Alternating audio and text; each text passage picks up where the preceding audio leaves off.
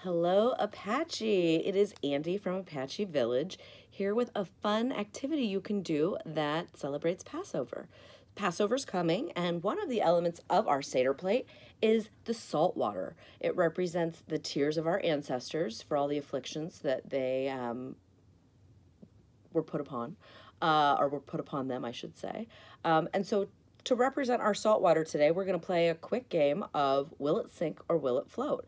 This is a great way to talk to your kids about buoyancy, water density, different things like that. Water density is the weight of the water. When we add salt to water, the weight of the water increases.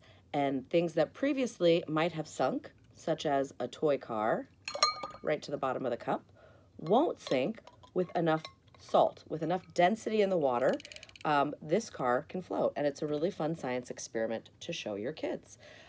Some other things that I brought here, just for example, I brought a little toy pepper, I brought some foam letters, I brought a little garbage man who's kind of heavy, and I brought a little foam ball. So to give different examples for the kids, let them try them in the water without the salt, see what floats, see what doesn't, and then add some salt. I don't really need the spoon. Just add some salt.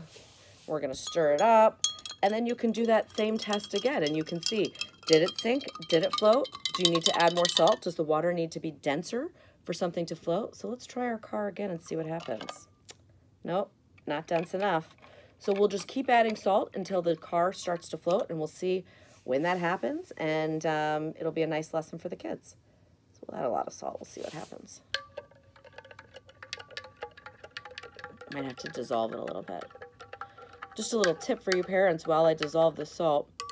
This is an iced teaspoon, really great for science projects and for making chocolate milk. Just saying, throwing that out there. Okay, that water looks pretty cloudy, which means the salt content is high.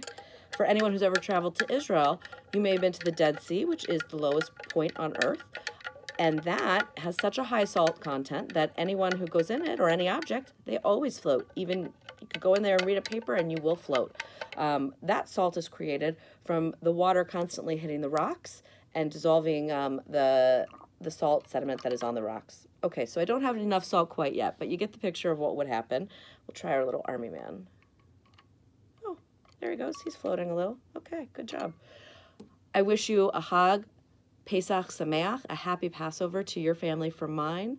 May this be a holiday of reflection and enjoyment and some yummy, yummy matzah food. Have a great one.